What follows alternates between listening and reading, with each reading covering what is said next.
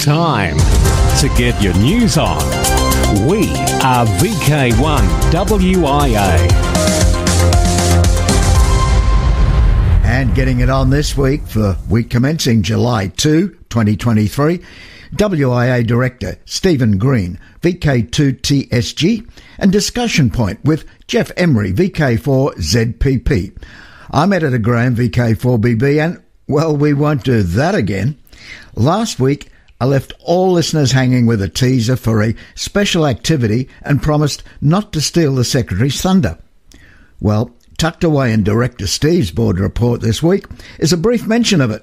It was the 2024 WIA AGM to be held in May in Bundaberg.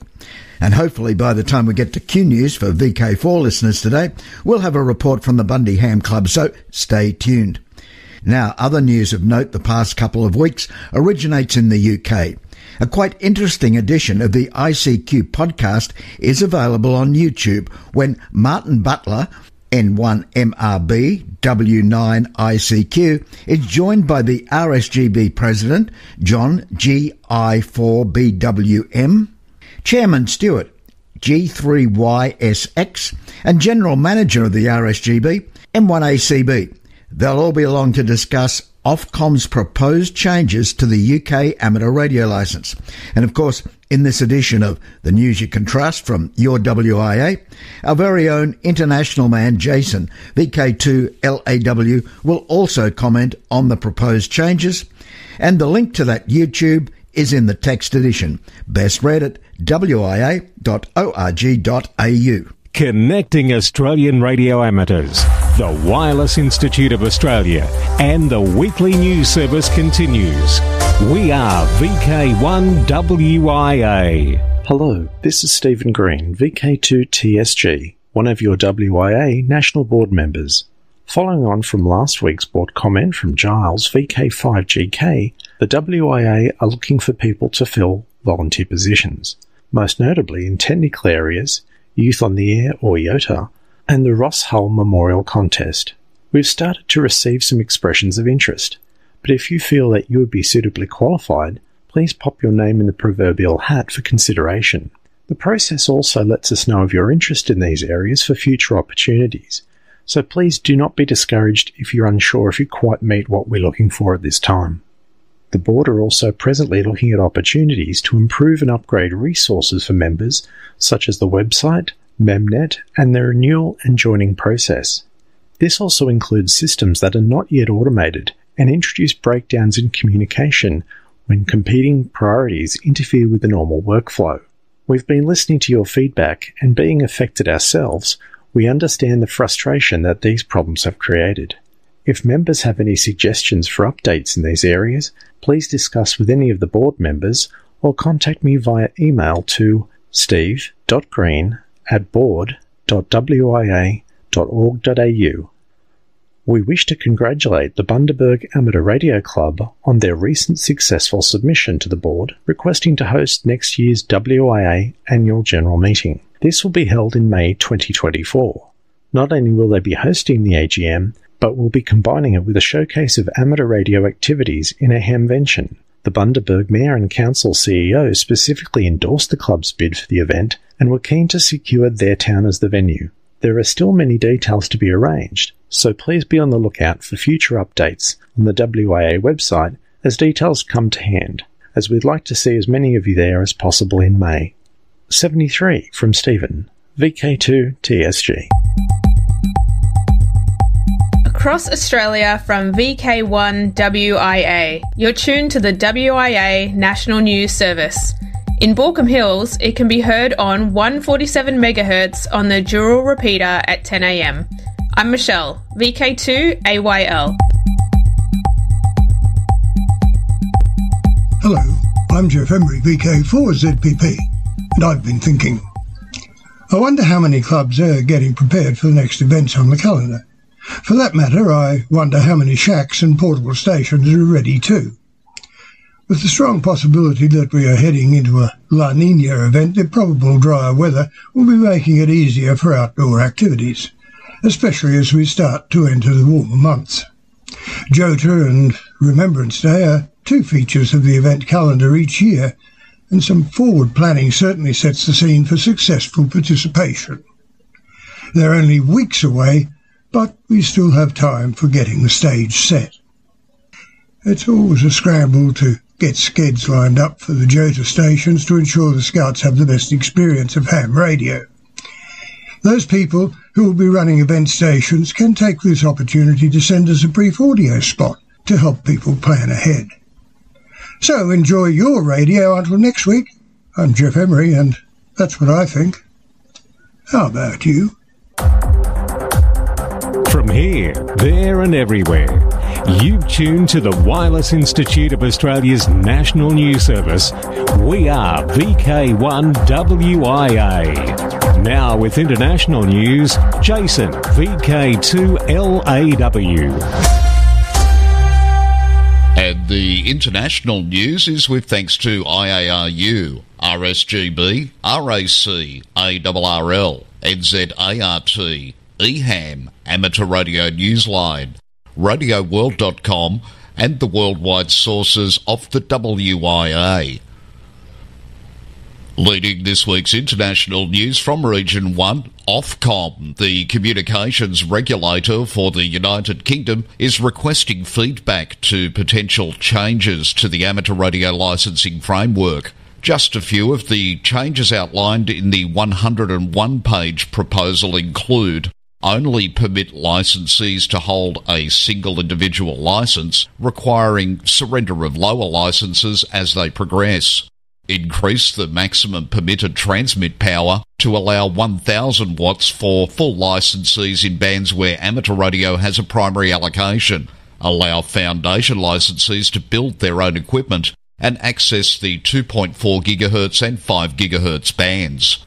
A full proposal is available via PDF on the Ofcom website. In news from Region 2, Women of Influence in Engineering 2023 Ham Honoree.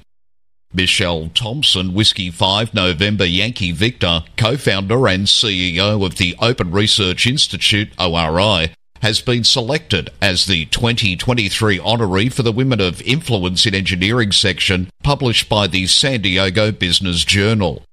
The publication celebrates female trailblazers and highlights the honorees' careers and accomplishments.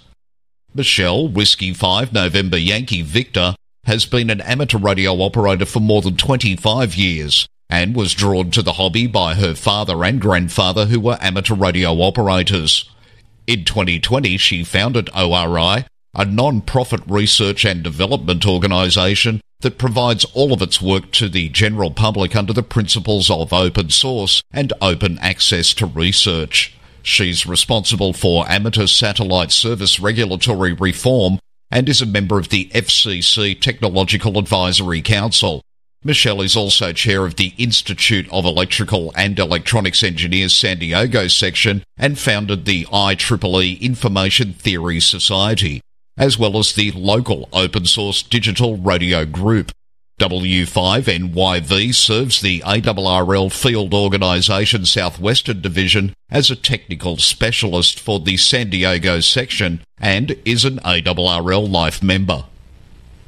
With the broadcast industry and its allies in Washington, D.C. turning up the heat on automakers to keep AM in cars, any glimpse into what automotive companies are thinking about the dashboard is important. General Motors recently outlined its infotainment plans for new electric vehicles. Notably, the automaker says it will ditch phone projection systems for Apple CarPlay and Android Auto in a number of 2024 models. In a media fact sheet, GM announced the move to an embedded Android automotive system from Google in its EVs. To help customers have seamless access to the full breadth of these experiences within our advanced in-vehicle displays, we will be integrating industry-leading applications such as Google Maps, Google Assistant, Amazon Music, Audible, Spotify, YouTube Music and more, GM stated in the release. GM's announcement contained no mention of AM/FM radio capability in their infotainment strategy. HAMSI selected for NASA grant proposal to support upcoming festivals of ionic science and solar eclipse QSO parties. Dr. Nathaniel Frissell, Whiskey 2 November Alpha Foxtrot, lead organiser for HAMSI, the Ham Radio Science Citizen Investigation, has announced that the organisation has recently received a funding grant from the National Aeronautics and Space Administration, NASA, in support of its upcoming scientific research in ionospheric science regarding the upcoming 2023 and 2024 North American solar eclipses. The project will study the ionospheric response to the 2024 total solar eclipse through a series of large-scale citizen science experiments known as the HAMSI Festivals of Eclipse Ionospheric Science, which includes the solar eclipse QSO parties. The data for these experiments will be generated by amateur radio operators communicating with each other over and around the eclipse paths, using medium and high-frequency signals that are refracted back to Earth by the ionosphere, and therefore sensitive to eclipse-induced ionospheric changes. These festivals will be coordinated by HAMSI in collaboration with the amateur radio community. These experiments will build on the success of the exercise held during the 2017 Great American Eclipse, which generated over 2.5 million data points over the 8-hour period during the eclipse. In news from Region 3 to Ceylon, Work 10 for Sierra. Whiskey Tango for Sierra is an award by the Radio Society of Sri Lanka, RSSL. This esteemed award is open to amateur radio operators worldwide who can provide evidence of confirmed contacts with at least 10 amateurs from Sri Lanka.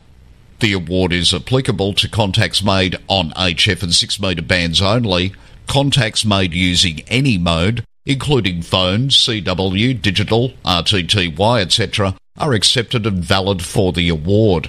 However, please be aware for non-Sri Lankan hams there is a fee, $25 wire transfer only. To apply for the award, please submit your logs to awards@rssl.lk with WT4S as the subject line. For VK1 WIA National News in Sydney, I'm Jason, VK2LAW. Across Australia, from VK1 WIA, you're tuned to the WIA National News Service. In Melbourne, it can be heard on VK3REC 147.175 MHz at 9:30 AM. I'm Peter, VK3YE. Now, operational news with Felix, VK4FUQ. Hello there. And remember, ham radio operational news, it's contact sport. Now, context-wise, while amateur radio teams from all over the world compete in the World Radio Sport Team Championship, July 8 and 9, hams from all over the world can compete right now along with the competitors.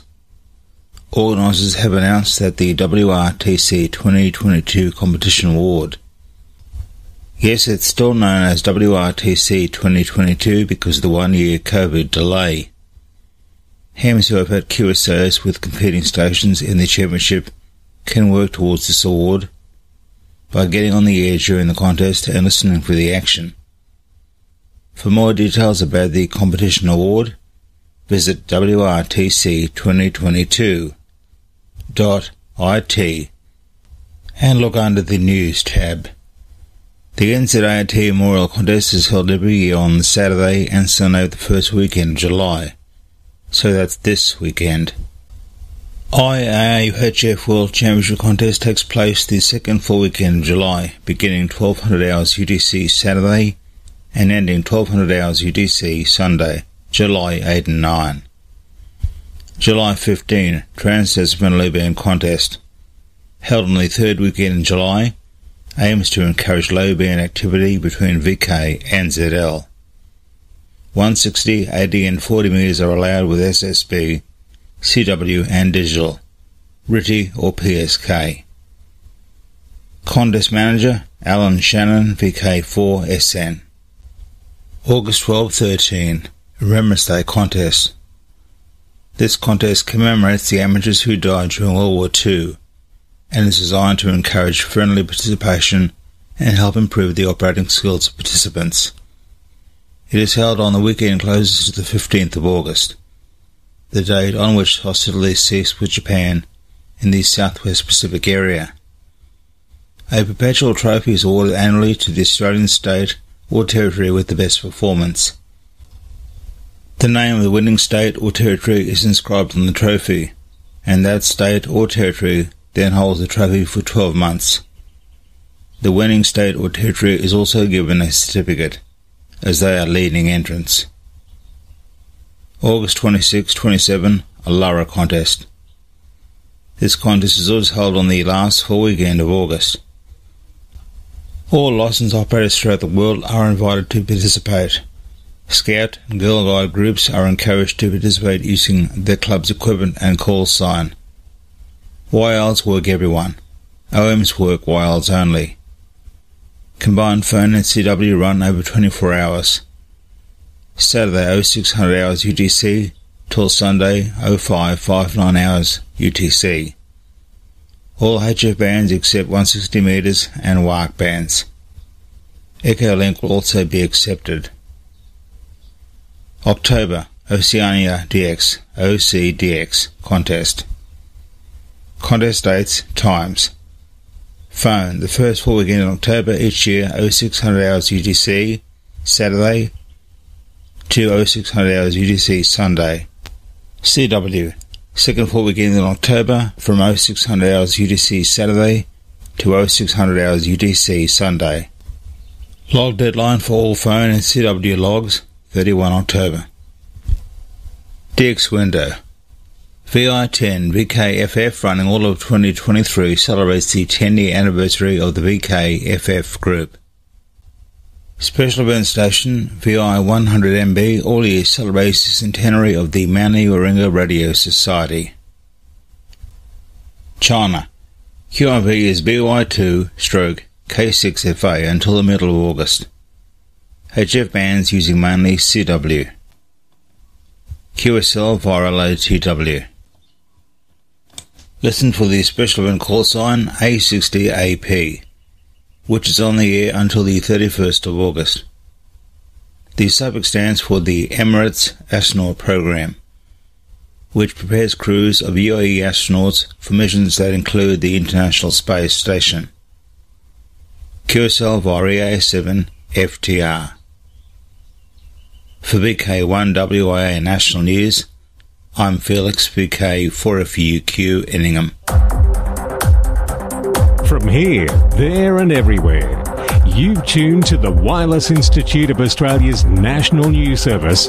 We are VK1WIA. Now, special interest group news with Bruce, VK3FFF. And a very good day to you. Worldwide Special Interest Groups, Final Frontier, China.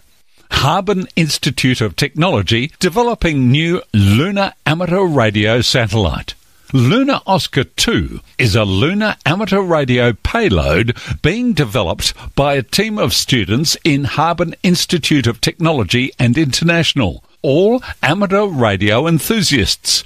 Its baseline functions include telemetry, digital image downlink from an infrared camera, and digipeater with JT4G uplink and downlink.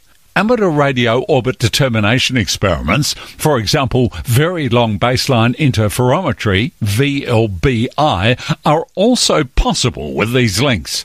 Harbin Institute of Technology had previously successfully developed the first lunar amateur radio satellite, LO94. As a subsequent mission, Lunar Oscar 2 will continue offering various resources for communications relay and amateur radio research and promoting the cooperation of amateur radio communities. Lunar Oscar 2 will utilise downlinks on UHF for telemetry and images using 250/500 baud GMSK with turbo codes and digipeater using JT4G. The satellite is planned for a launch from Wenchang in 2024. A downlink on 437.750 MHz has been coordinated. Worldwide Special Interest Groups Maritime, ILLW. The ILLW weekend takes place over the weekend of August 19th to 20th. One to listen out for is Port Clinton Lighthouse in central USA. It's located at the mouth of the Portage River on Lake Erie. Activation on Saturday, August 19th from 1500 to 2100 UTC. Whiskey 8, Golf November Mexico 8 will be QRV from the Port Clinton Lighthouse during the ILLW, which is also Port Clinton Lighthouse Festival, Ohio. Check web clusters for specific frequencies, but typical 40-metre frequencies 7.200 or 7.235, and typical 20-metre frequencies 14.285 or 14.335. QSL via LOTW only to W8GNM/8.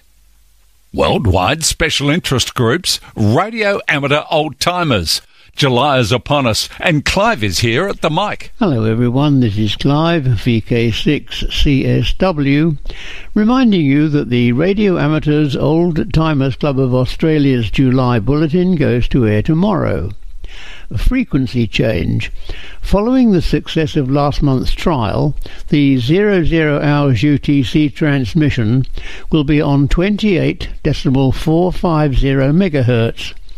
Full details of this change, plus all other broadcast times, can be found on the club website www.raotc.org.au or by googling RAOTC broadcasts. This month, instead of the usual broadcast, we offer an interesting historical broadcast from 2001 by Alan Doble, VK3AMD. The usual news and information will be broadcast next month. Everyone, RAOTC members and non-members alike, is most welcome to listen to the programme and to join in the callbacks afterwards. If none of the transmission times suit you, you can download the audio file at any time from today from the club website. The next lunchtime meeting for members and friends of the RAOTC in Perth is on Tuesday, July the 11th at the new venue, the Woodbridge Hotel, East Guildford, starting at 11:30. All are welcome. See our website for full details. 7-3 from Clive, VK6CSW.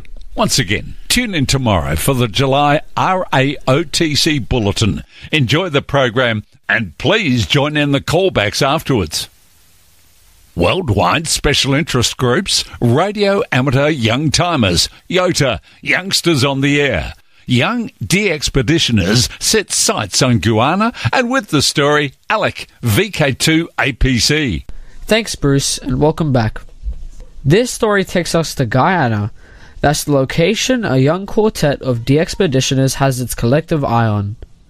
Their trip has been years in the making, and now, with the travel precautions of the pandemic behind them, a team of de-expeditioners, all in their 20s, is finally free to travel to their destination, Guyana. 4 friends, Jamie, MOSDV, Philip, DK6SP, Tommy, HA8RT, and Sven, DJ4MX, make up the team. Their youth hasn't stopped them from becoming veteran de-expeditioners. Jamie told Amateur Radio Newsline, "We have been fortunate enough to visit some amazing locations worldwide." Now they are putting together their plan to operate in Guyana between the 14th and the 24th of next February, operating CW, SSB, FT8, and RTTY on the HF bands. They have not been yet assigned a call sign.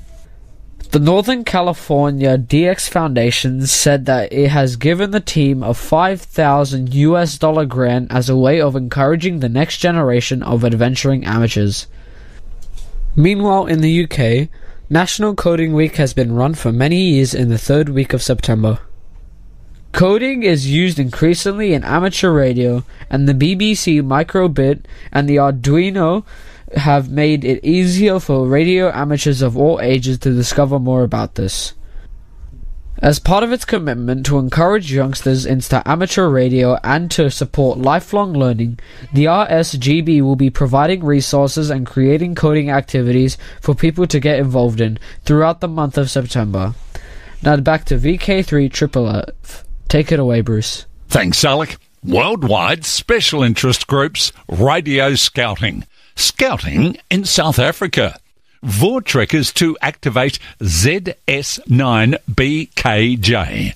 The Voortrekkers will be activating special call sign Zulu Sierra 9 Bravo Kilo Juliet during their annual camp taking place from the 1st to the 8th of July at Port Edward on the Natal South Coast. The station will be active twice a day, in the morning and the afternoon.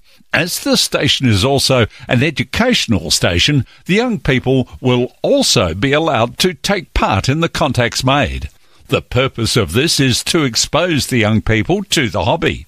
Transmissions will be on the 40-metre band. An electronic QSL card will be issued. All amateurs and scouts are invited to make contact with the ZS9BKJ station. I'm Bruce, VK3FFF from sunny Bendigo. Who listens to radio? Hi, this is Dan, VK6NAD. Maria, VK5MAZ. This is John, VK4JJW. Lee Moyle, VK3GK. This is Angelo, VK2NWT.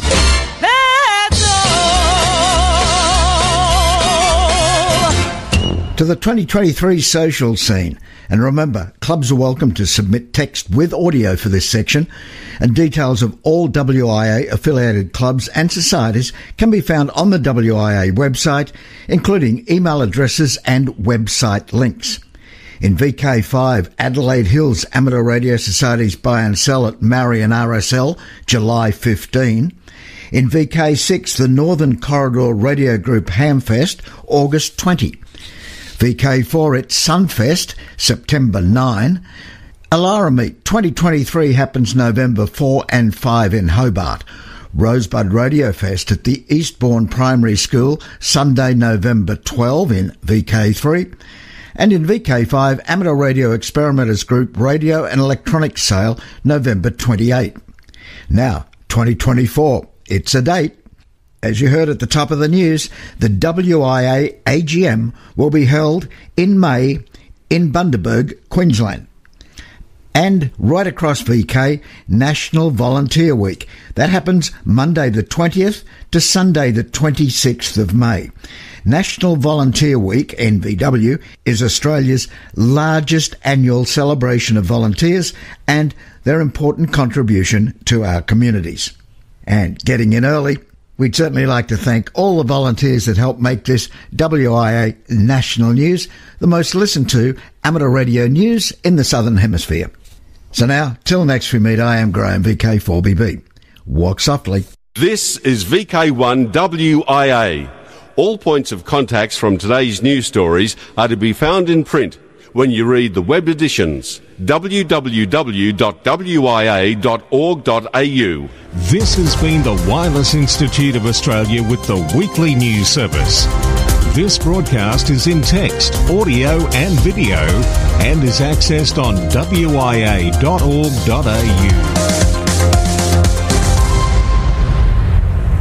Courtesy of Bevan, VK5BD's ATV and YouTube channel, this has been WIA National News. We're back now, live and local, and your voice, your callbacks. And don't forget, tick like.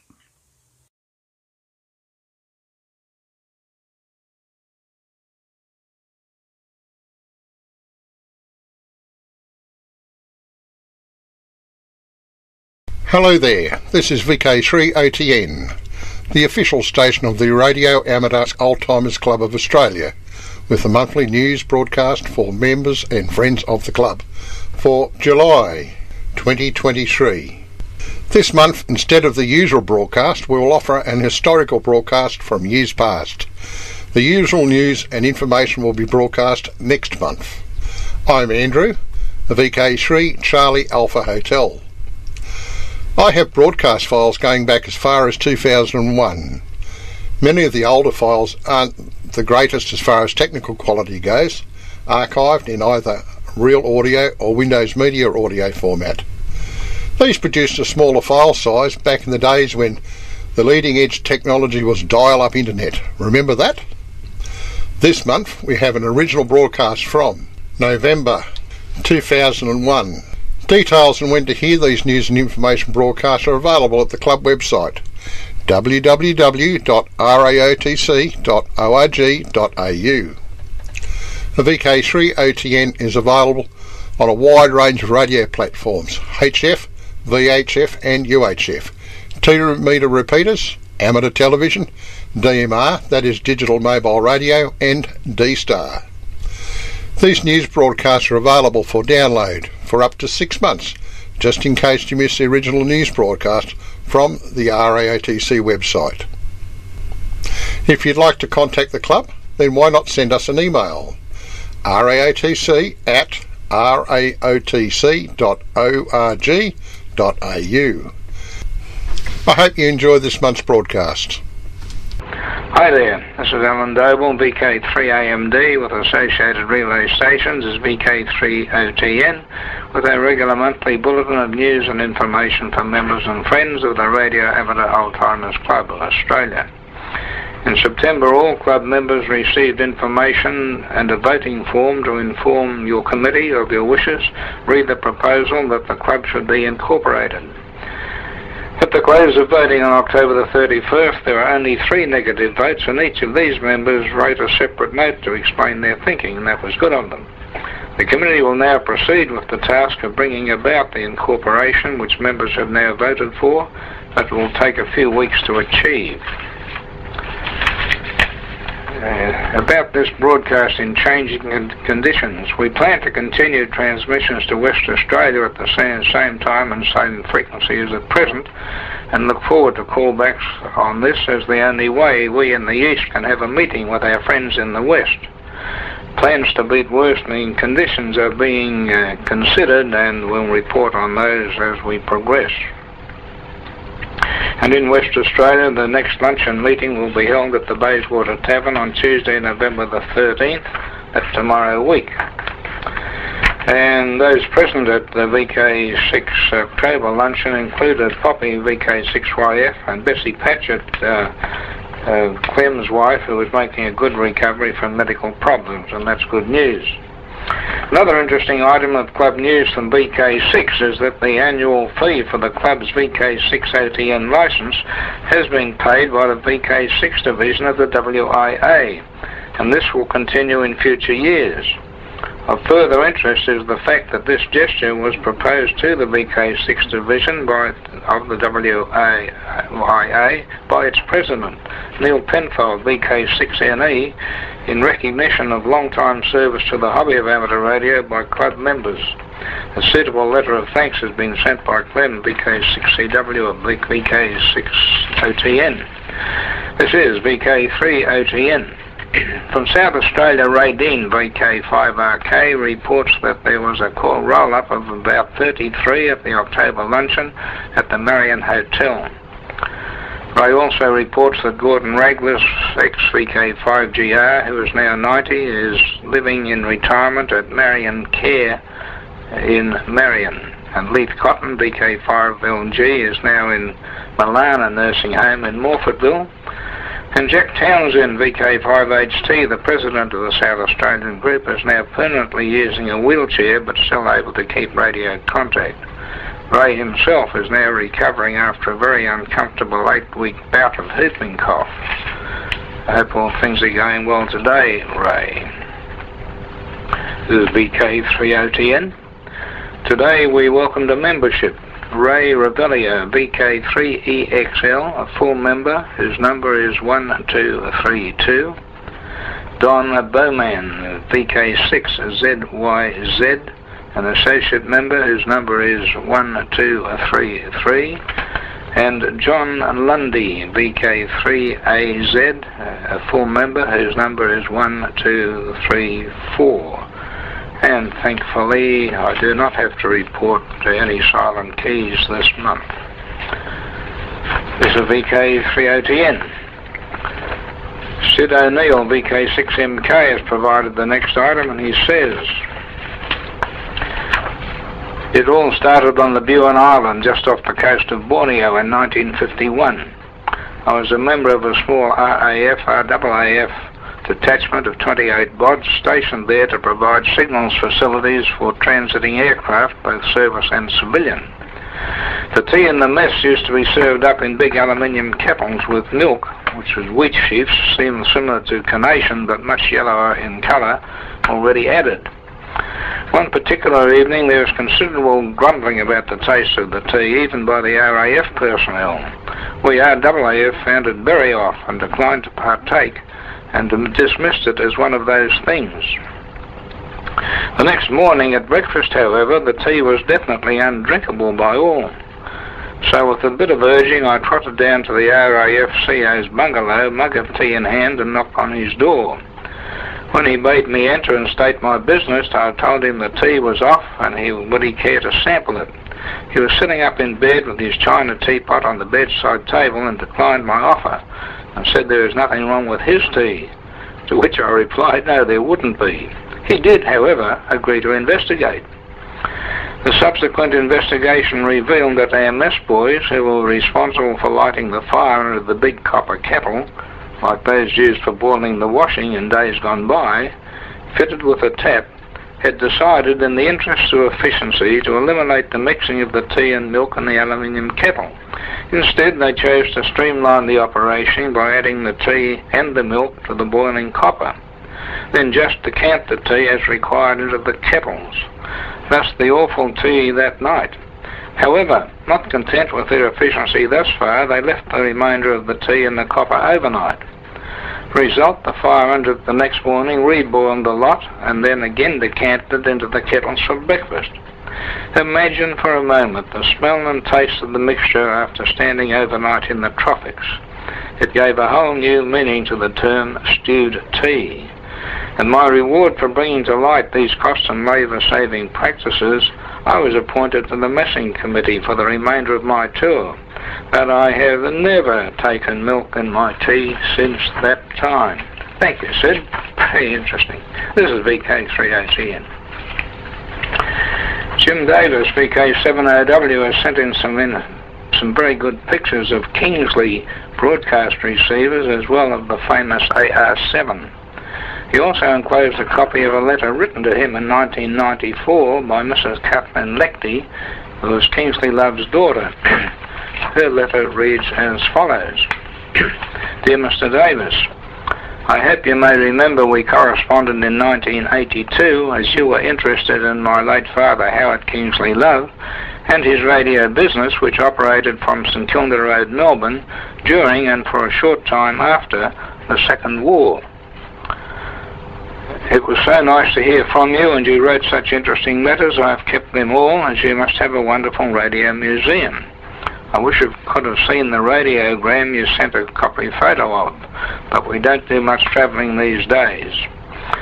My main purpose in writing is to ask if you know of any Kingsley radios which may be available to buy. It's disappointing that years ago we didn't keep any of my father's radios after they became out of date. A fact we deeply regret now, as my sons are interested in obtaining a memento of their maternal grandfather's radio expertise. This may be an impossible request, as his business was not very big and he worked on the AR-7s during the war. But as you are in touch with so many amateurs, I thought I might just have some luck. Since my father died, we've lost touch with all his old friends and workmates, and of course many would not still be around. I have written to Peter Wolverton to ask if he could obtain a copy of the film about the Kingsley Radio Factory, which I sent to the Wireless Institute, but haven't had a reply as yet.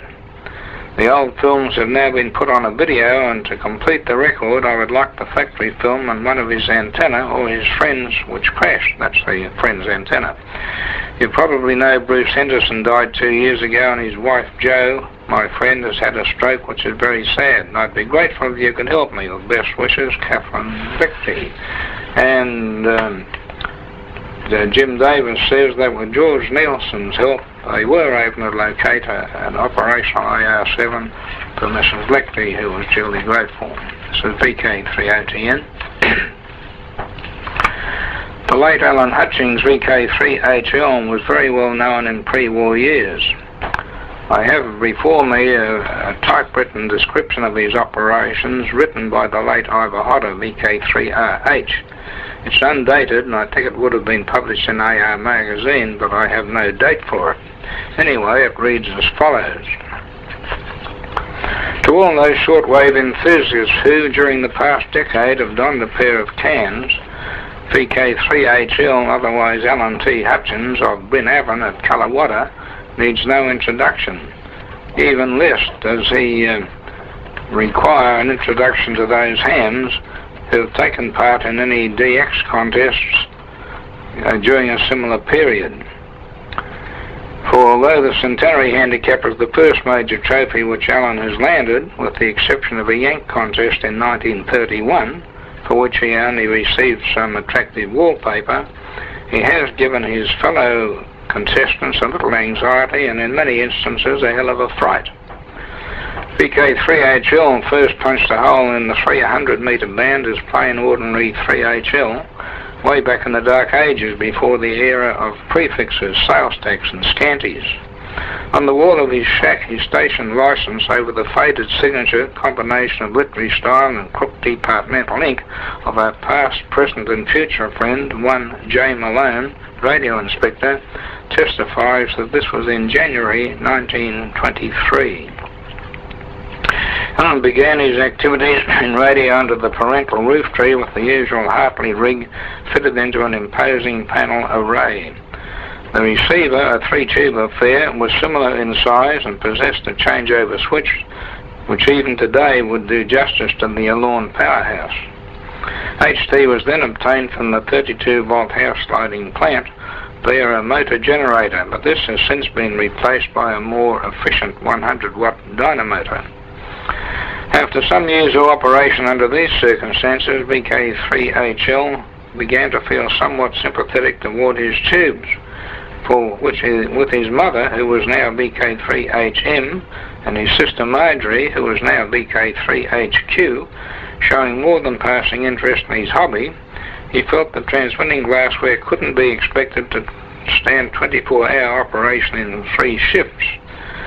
So he said goodbye to the old shack and its memories and pitched his tent, a very substantial and comfortable one, only a stone's throw away, and at the same time espoused himself to the girl of his dreams. In no small way has his better half been responsible for Alan's success in his hobby due to the interest and sympathy she has shown with his work, and particularly in keeping the eats up to him during his strenuous contest work. Other YLs and YFs, please note.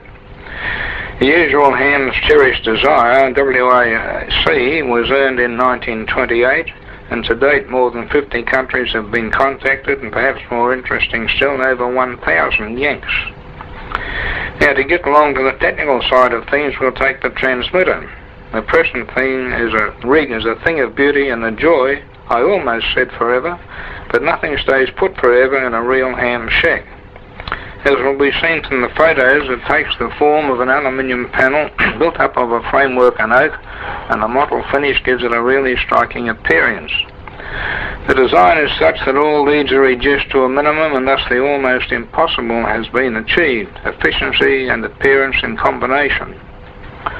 Although only 3 tubes are in use in the transmitter, it was designed to use 4 tubes ultimately, and in the following order: TCO/5 as oscillator, TCO4/10 doubler, QCO5/15 buffer or doubler, and either QCO5-15 or TCO5-25 as the final amplifier. There's some old tubes. During the recent contest, however, a PM24B was used as the crystal oscillator, and an E406 a doubler, and E406 in the PA, with an input of 23 watts. Excuse me. The receiver is a recently built 6-tube superhet using 2-volt battery tubes and is built around a 1A6 mixer, 2 34s in IF, a PM1HL detector, 30 as a beat oscillator, and a 33 output tube feeds the dynamic speaker. The job's an all-wave affair using 2 separate 2-gain condensers, a .305 for the broadcast band and a .405 midget for the ham bands, which are, of course, band spread. The signal strength to noise level is particularly fine. Excuse me. And lastly, but by no means least, we come to the aerial array, a factor which, in the opinion of the writer, contributed very little less than the man himself to the winning of the handicap. Most hams will probably be surprised to learn that it's a beam affair and that it is a beam which actually works and at the same time is relatively cheap. 2 second harmonic radiators are arranged in the form of a V, being fed at the apex by the usual zip feeders, 3/4 wave in this case. The angle of the V is 80 degrees, and this arrangement gives a decided directional effect, although not reducing signal strength too much in the sideways direction. Compared with the half-wave horizontal aerial, DX reports indicated that the beam system increased signal strength in the USA by 2 points, while the Japanese reports revealed no drop in the strength as might have been expected. 2 of these directional arrays were used in the contest, one focused on USA and the other on Europe. And in this manner, with a reduced input of nearly 50%, reports on signal strength were similar to those usually obtained with the old aerial and normal power. This fact probably won the contest for VK3HL and is an excellent illustration of the platitude that brain counts more than brawn, just as much in amateur radio as it does in a brawl. All hams will undoubtedly join me in heartily congratulating VK3HL on his recent success and in wishing more power to his keying arm in the future. Well, that's an interesting story about a long-time early amateur who's no longer with us. This is VK3AMD for Radio Amateur Old Timers Club. And I have here some information from George Howard, VK3 X-Ray Delta, who was a Victorian police technician in the 1970s at the time when Cyclone Tracy hit Darwin. With a team of police operators, he was flown to Darwin to help restore communications. What follows is his story. He says, in the early 1970s, I was a young police officer employed at the Victoria Police Radio Electronics Division, Melbourne. I was one of several of the members who were or had been amateur radio enthusiasts employed by the department at that time.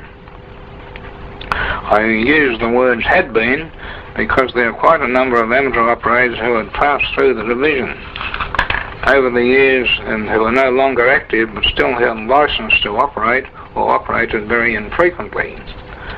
A perusal of past and present staff records could easily make one believe that amateurs could have been the founders of the division.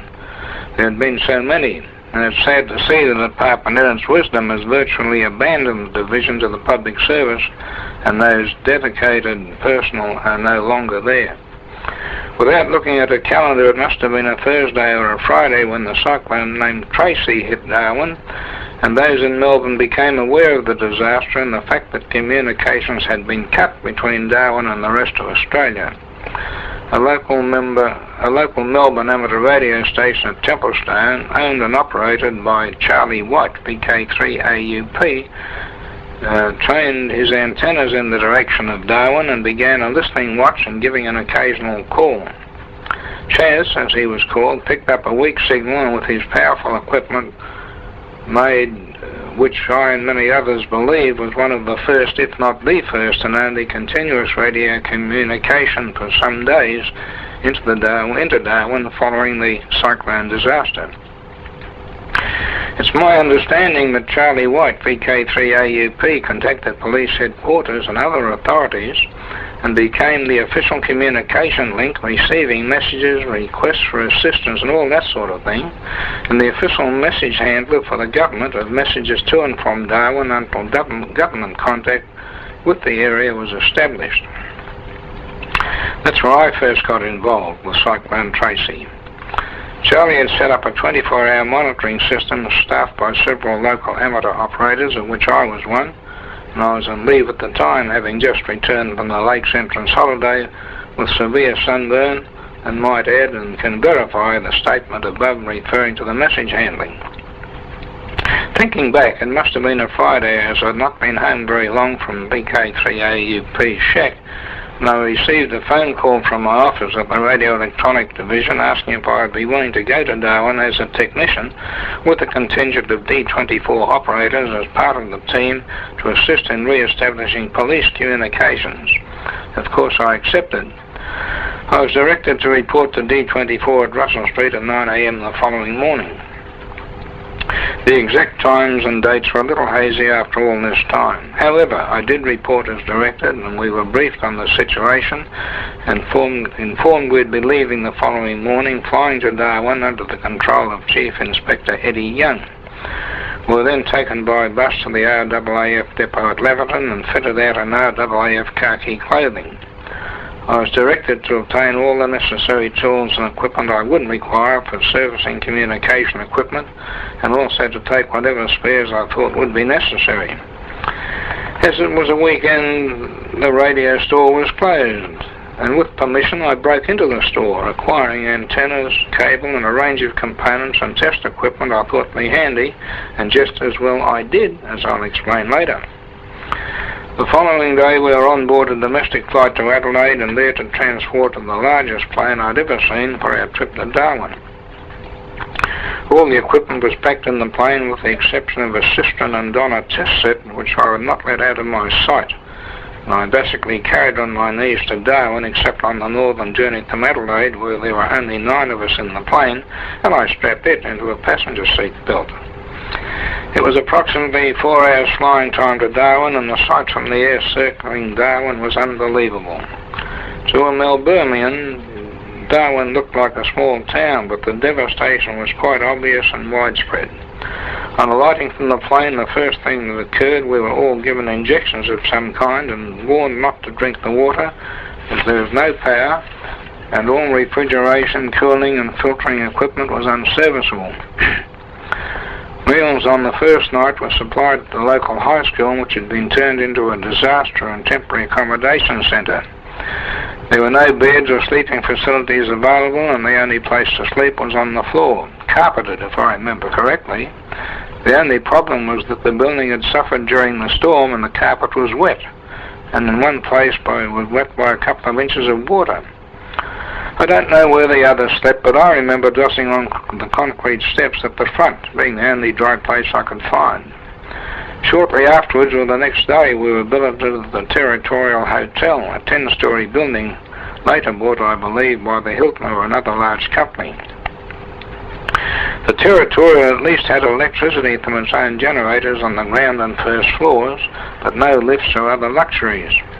However, the kitchens were operational and we were looked after very well by chefs during our stay. Day 2 consisted of familiarisation of the area we had to control, arranging transport vehicles for our group, assessing the Darwin police communication system and all those sort of things that are necessary to gain knowledge of their communications and command structure. As for me, being the only technical member of the group, I was allocated Communications Maintenance Area called DONT, which stood for Department of Northern Territory Workshops, which were located some 5 miles northeast of the city in Stewart Park Industrial Area. It appeared to me that being a territory and nearly everything seemed to be controlled by the Commonwealth. This is VK3OTN. As it happened on my arrival, I met some old colleagues from Victoria who had migrated under law enforcement bodies interstate, and I was quickly supplied with the vehicle and introduced to those who mattered. Another surprise was the manager of the radio workshops at DONT, who happened to be a radio amateur, name and call sign I don't remember now, and I received a good welcome by him. I was introduced to the other several technicians who in the main were ex-Navy personnel who got out of the service at Darwin but had not got much further.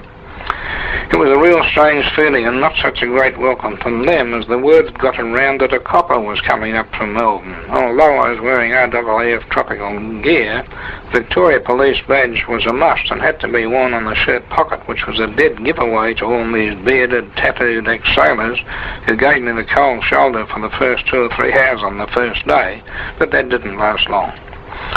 In the radio workshop, I was allocated an area of bench space, and I proceeded to bring in all the equipment I had brought from Melbourne and set up my work area, soldering iron, cistern and on a test set, multimeters, etc.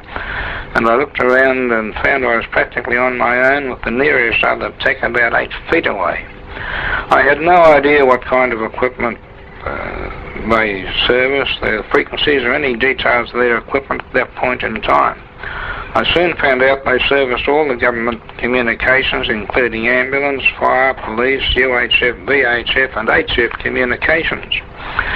Having set up, the manager came over and said, put an STC 151 transceiver on the bench, and asked me if I thought I could fix it. I thought my birthdays had come at once because I'd been servicing the same equipment in Melbourne. I opened it up and to my surprise thought something was setting me up and removed half the guts out of the radio, and then I suddenly realised it was low-band VHF and not high-band as I'd been used to, and to me this meant it would only take half the time to service. In next to no time I had the set tuned and running, and I looked round to see the other techs looking. Before long they were up to see how it was repaired so fast. A short demonstration on the tuning procedure and the ins and outs of the cistern and on a test set, and a few explanations, and the cold shoulder got warmer, and by the end of the day everybody was on speaking terms. Looking around the workshop, I discovered that their equipment was very basic compared to that being used in Victoria. They did not possess a modern test set such as the one I had brought, and after a demonstration to the manager, he placed an order for half a dozen of them with Canberra, and 2 or 3 had been delivered before I returned to Melbourne. This is VK3OTN with the story of the Cyclone Tracy in Darwin. The variation of equipment to be serviced was quite extensive and consisted of the most primitive Traeger field HF equipment and covered many other brands and types of communication equipment.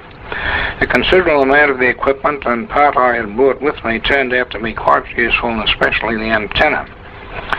Talking about antennas, I was asked if I could fit a radio into a new vehicle for one of the departments, which I promptly did. However, there was a problem which they were not too happy about. Every technician knows that an antenna is one of the most important parts for communication equipment. He also knows that it must be fitted correctly and earthed with a good ground plane if possible, and in a position where it will not be affected by the surrounding part of the vehicle. In Melbourne we fitted them right in the centre of the roof because that's where they work best, and that's exactly what I did. When the boss saw it, he nearly had a fit, because up there they don't do that, and they get fitted on sun visors and all those places, and he was concerned at the cost of repairing the hole when they sold the vehicle somewhere down the track. It took some explaining that it did not really cost that much to fix the hole, and eventually faded to a light pink colour. If I remember correctly, before I came home there were a few more vehicles floating around with antennas in the centre of the roof. This is VK3OTN. The first consisted of a fair bit of hard work setting up an emergency base station on the top of some multi-storey building. There were about 10. As there was no power and no lifts operating, everything, including batteries and generators, had to be carried upstairs, which were traversed a number of times during the setups. Communications had to be supplied and maintained at roadblocks and to all those service personnel in the rubble and cleaning up.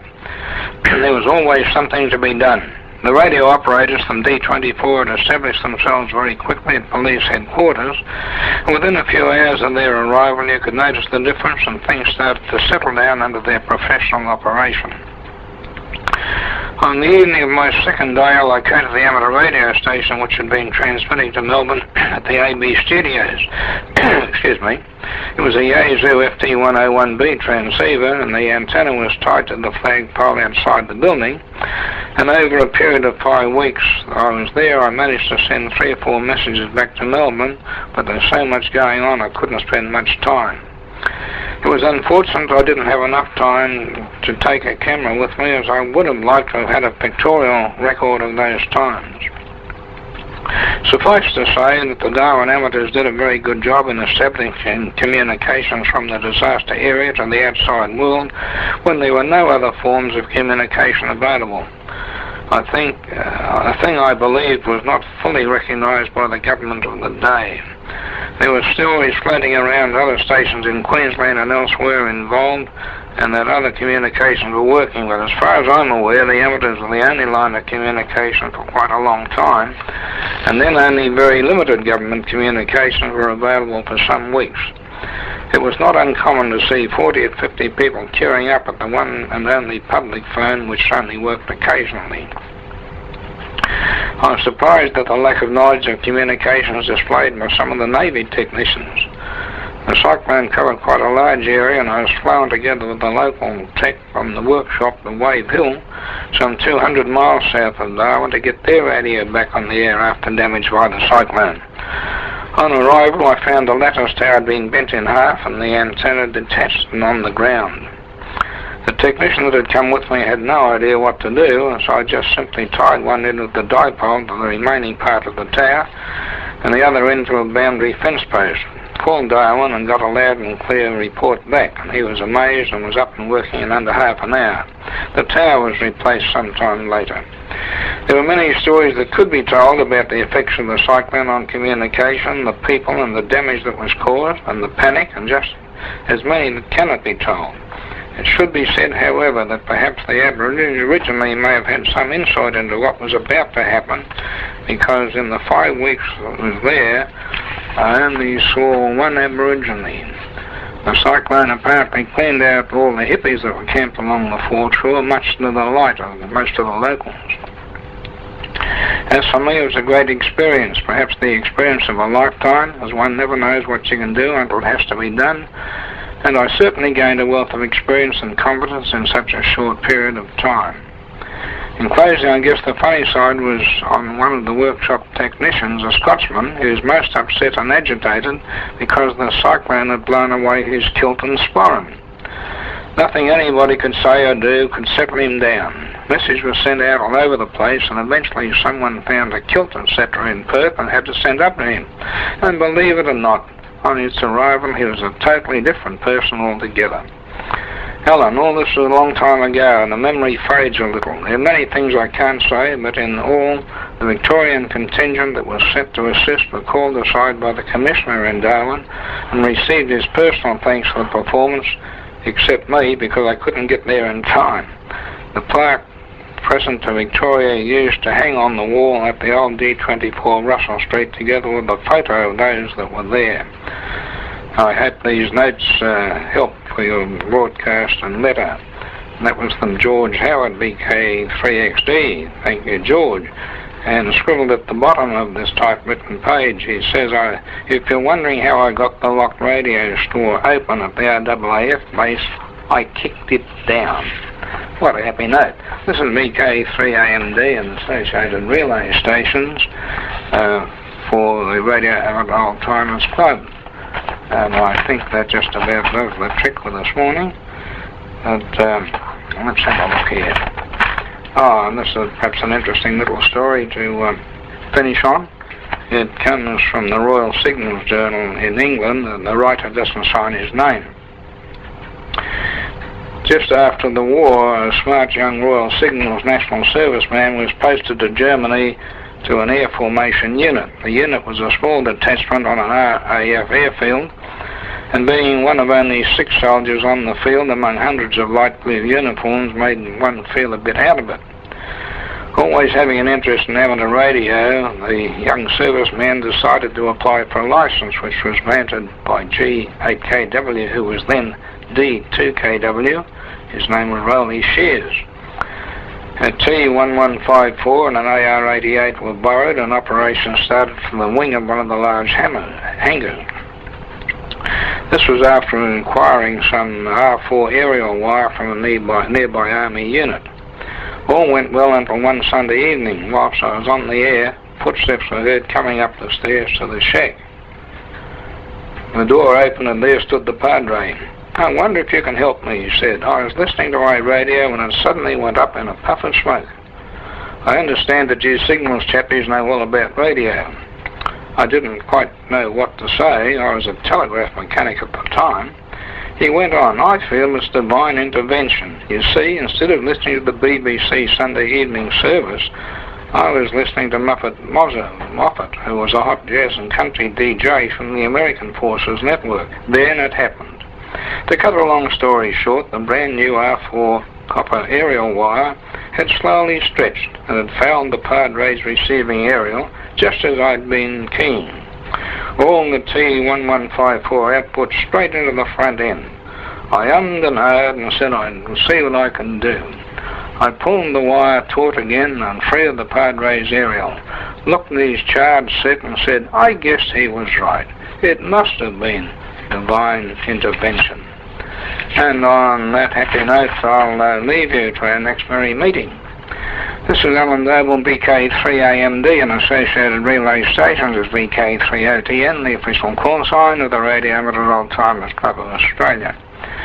We're now concluding our transmission for this month, and I hope you found it interesting, and we'll be on the air again on Monday the 3rd of December and Monday the 4th of February. Repeat that, the 4th of February, because we do not have a transmission in January. Anyway, we'll be here in December.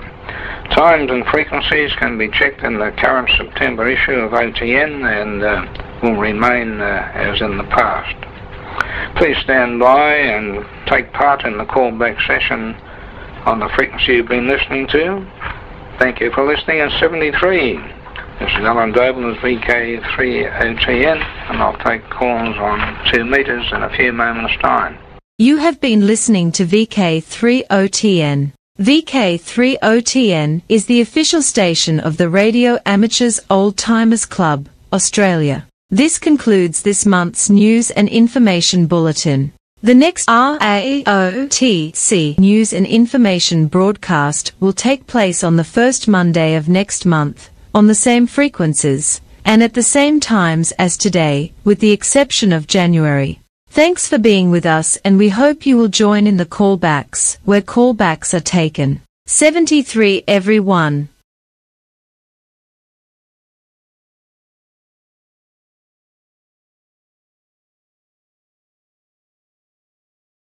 We're in for a bumpy ride this week as Earth dodges multiple solar storm launches, but at least one of them's going to give us a glancing blow. That story and more in the news this week.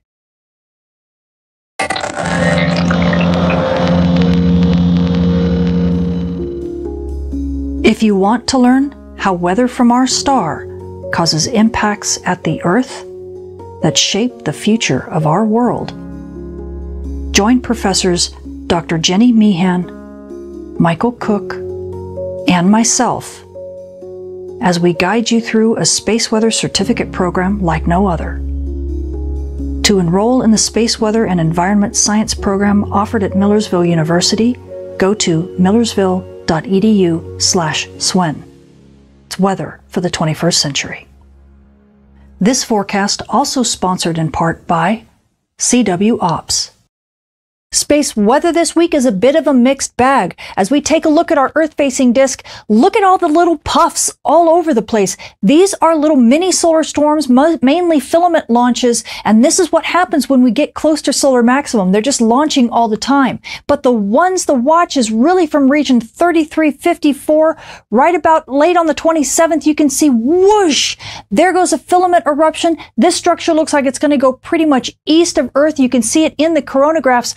but there is an Earth-directed component, so we could get an impact, a glancing blow right around the 1st. We'll talk more about that in a minute. But believe it or not, that's not the only thing. As you continue watching this region, even late on the 28th into the 29th, you see another slight kind of whoosh-like eruption. And then on the 29th, near the end of that, once again, whoosh, there is another eruption. Now, both of these latter two eruptions look like they're going to go mainly northward of Earth, but there could be an Earth-directed component in one of them, so we could be getting some glancing blows a little bit to the east of us and also to the north of us.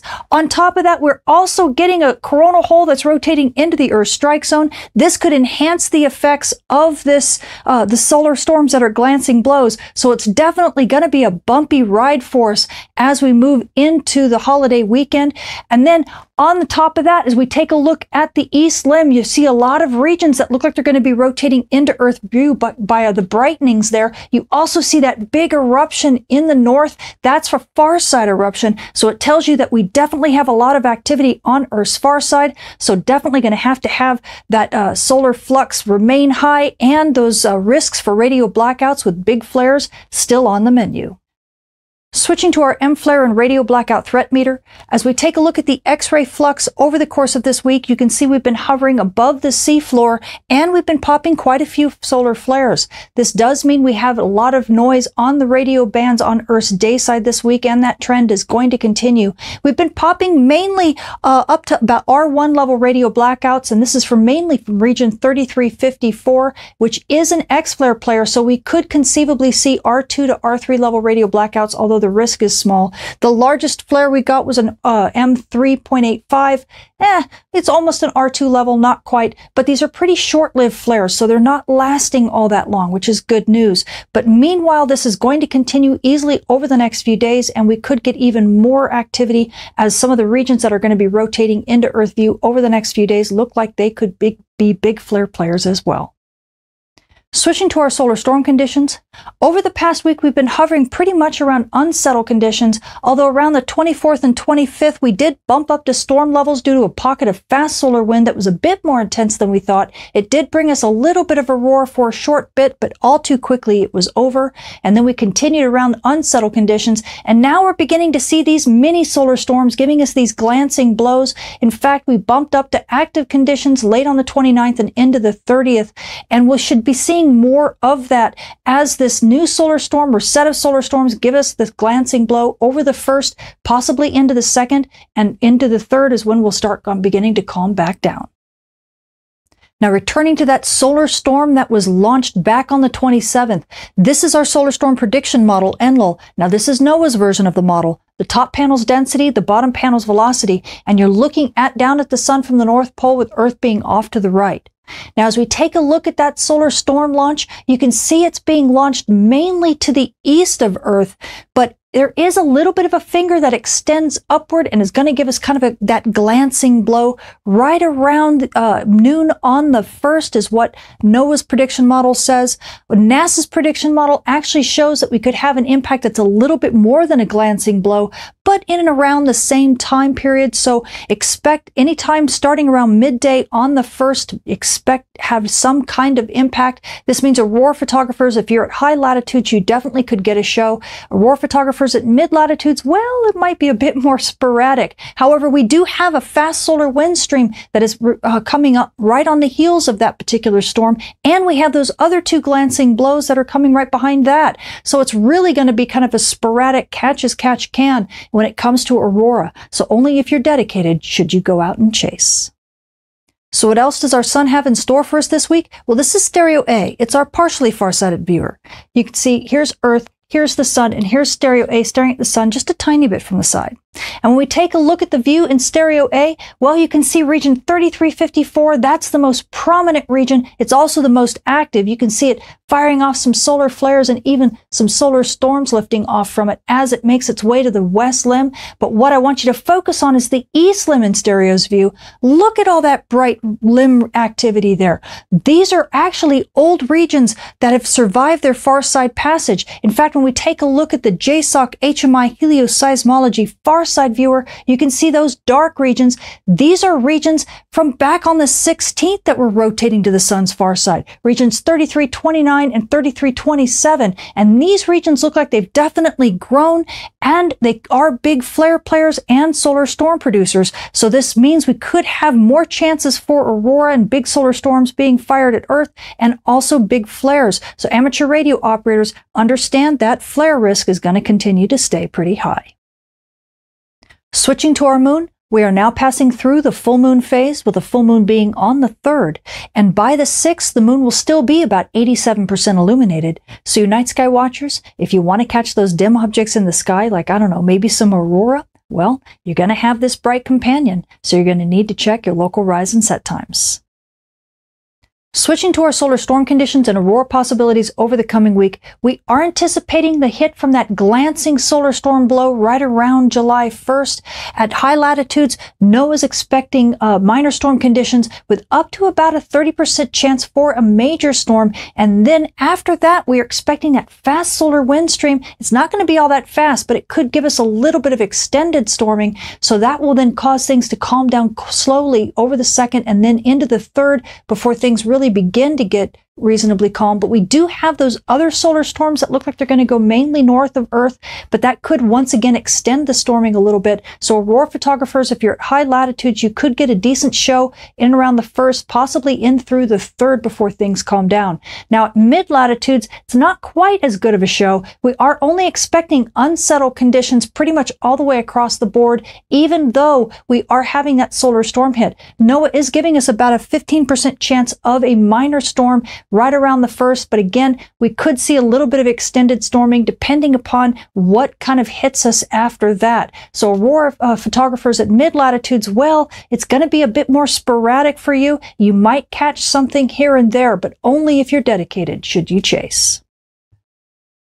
Switching to our solar flare and dayside radio blackout outlook over the coming week, we do have a few active regions in Earth view, and the forecast is being driven by region 3354 because it's the most active by far. In fact, solar flux is staying in the 160s, and even as that region rotates to the sun's far side, we still have the new regions that are going to rotate into view, so likely that solar flux is going to stay in where between the 150s and 160 range. This does mean that we do have moderate noise on the dayside radio bands. Again, region 3354 is very flare active. In fact, NOAA is giving us about a 40% chance of M-class flares. This is at an R1 to R2 level radio blackout over the next few days. Now, our X-class flare risk has dropped a little bit. We're only at about a 5% chance of an R3 radio blackout, and that's going to continue. That might even drop off a little bit more even as region 3354 rotates to the sun's far side. We just have to see what those new regions are going to do as they rotate into Earth view.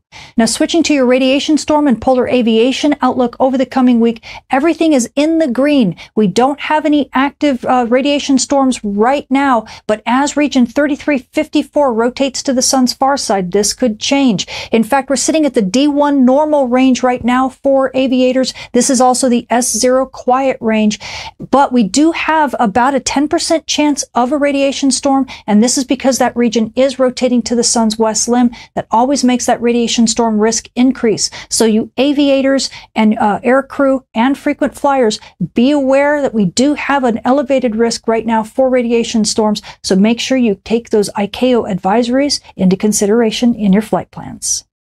So the space weather this week is a bit of a mixed bag. We do have that glancing solar storm blow that should hit us about midday on the 1st, and that could be followed by a small pocket of fast solar wind, which could be followed by some more glancing blows. So aurora photographers at high latitudes, you could get a show, right around midday of the 1st in through about the 3rd before things calm down.